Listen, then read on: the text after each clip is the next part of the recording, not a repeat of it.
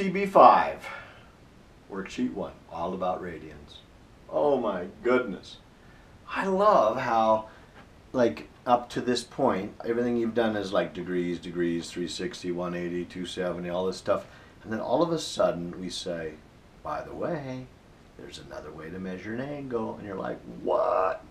So you might have already done a little bit of work with this in one of the activities to get here. But let me just talk a little bit about this idea. If you take your radius right here and you start wrapping it around your circle here, you're going to get something that looks like this here. What do we got? 1, 2, 3, 4, 5. Now, this is kind of what's going to happen is you're going to get one of them, 2, 3, 4, 5, 6. Now you might say, hey, what happens if I had a bigger circle? Would I get more? No, you wouldn't actually, because all circles are similar. In other words, if you went for a bigger circle, you'd get a bigger radius, proportionally bigger. Aha, important.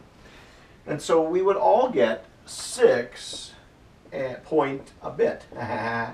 What's a bit? Well, that's the bit right there. I don't know, is that 0.2, 0.1, 0.3? I don't know. Well, I do know. But anyways, this is the idea of wrapping the radii around your circle. Now, somebody might say, like me, why do we get 6 and a bit? Why is it? And a good student might say, wait a minute. Circumference equals 2 pi r. Guess what? That's how many radii fit around a circle. It's not 6 and a bit. It's 2 times 3.14, which is 6.28, which is this. But, wait a minute, I know you know this. We don't use 3.14. We don't. But it might be nice to give us a little idea why that's always 6 and a bit, because there are 2 pi radii that fit around our circle. So in other words, how many radii can you fit around it? The answer is 2 pi. Now the cool thing is, remember how circles are all similar. Remember how if you have a big one or a small one and you wrap radii around it, you get the exact same number, 2 pi every time. Now when things don't change, something important happens. We get a constant. Now what that means is if I take my circle and I measure my radius and I wrap it along that arc length there and stop where r is, there's going to be an angle formed by that. Now the cool thing is, get a tiny little circle or a gigantic circle, everybody would make that exact angle. Because if you had a smaller one, your r is smaller proportionally, and so it would shrink. Actually, what it would do, let's show you the idea. If you picked a smaller circle, this is what yours would look like. You would have a smaller r, but when it wrapped around here, it would actually be that same angle.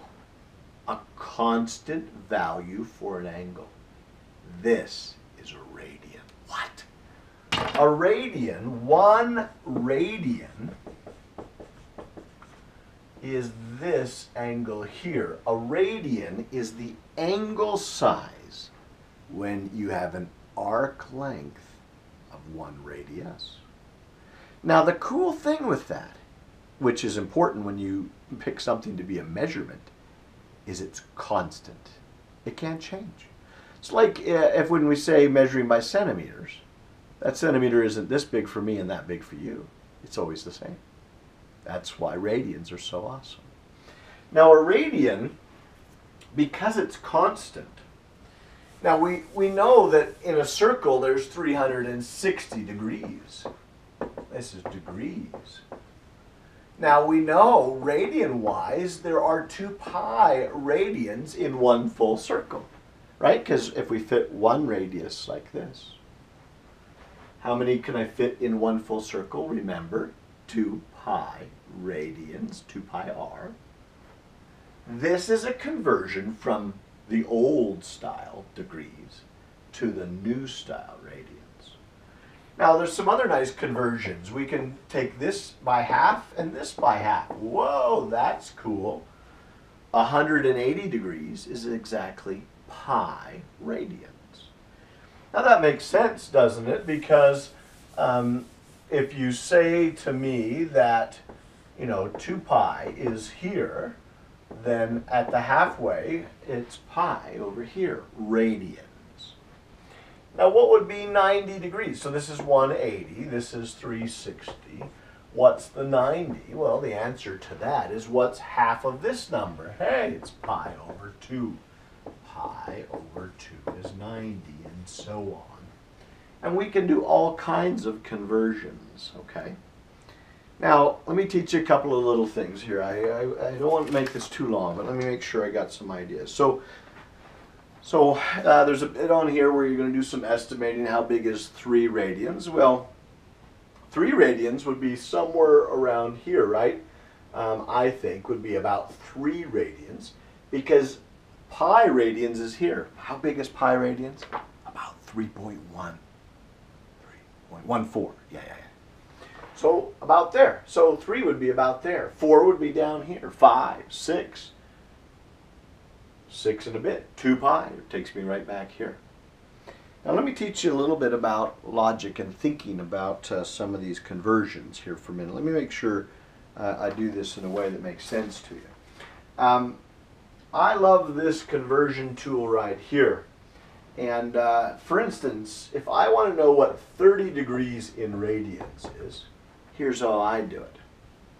How many 30 degrees fit into 180 degrees? And you say 6. 180 divided by 6 is 30. So guess what? Then it's pi over 6. That's the conversion to radians. Think of pi as 180. 180 divided by 6 is 30. How about if I wanted 60 degrees? How many 60 degrees fit into 180? 3. So guess what? See what I'm doing? Now, you can't do that for every conversion, okay? Let me show you another trick though. How big is 150 degrees? Well, here's the way I want to think about this, and this is kind of maybe different than the standard folks out there. Let's do this. Pi over 3, let's do pi over 6 is 30 degrees, right? 30 degrees is pi over 6. But I need 150. So how many 30s make 150? 5 of them. Oh, 5 times 30 is 150. How about if I wanted 120? 120. Well, that's 2 groups. That's 2 groups of 60, right? 2 pi over 6. That also reduces to, hold on a second, what did I do? 2 groups of pi over 3, Michael. Sorry, there, that's better. I was like, wait a minute. 2 groups of 60, that's what I wanted, 120. Now the last thing I'll show you is what happens if they're not these pretty numbers that divide into 180 or 30 or these things. Let's just get to the straight and guts of it. This is where I'll end. This guy is a very powerful tool. If I want to convert to degrees, I want to know what, or if I want to convert, what I'm going to do is I'm going to divide both sides by 180, and I get 1 degree equals pi over 180. Now what this does for me, let's say I have a goofy number like 100.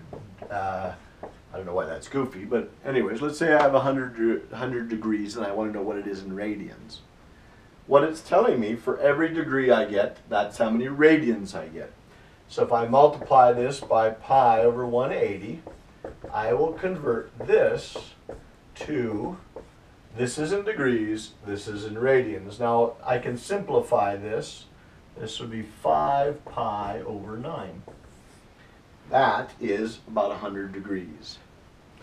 Let me talk to you about this for a second. So many things to talk about. I don't want to make this too long. Now, does this make sense as an answer? Let's think about this. 9 over 9 would be 1 pi. That would be, if it's 9 here over 9, that would be like 180 degrees. 4.5 out of 9 would be about a half of pi, which is 90 degrees. So 5 out of 9 is just bigger than 90 degrees. I don't know, maybe you're not getting that. Let's try it another way. If instead of dividing by 180, I could have divided both sides by pi. And what I get is 1 radian is equal to 180 divided by pi. So what that allows me to do is, if I'm in radians, let's say I'm pi over 3. We know this answer, but let's say I'm pi over 3. And I want to find out what that is in degrees.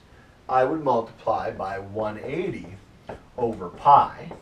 And I get a cancellation. I get 180 divided by 3 is 60.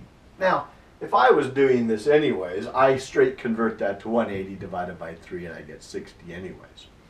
A quick recap. Woo, lots going on here, but I don't like too long videos. If I'm going 2 radians, I'm putting in the pi and I'm taking out the degrees. If I'm going to degrees, I'm putting in the degrees and I'm taking out the radians. Good luck. Whew, that was a lot of talking, but fun.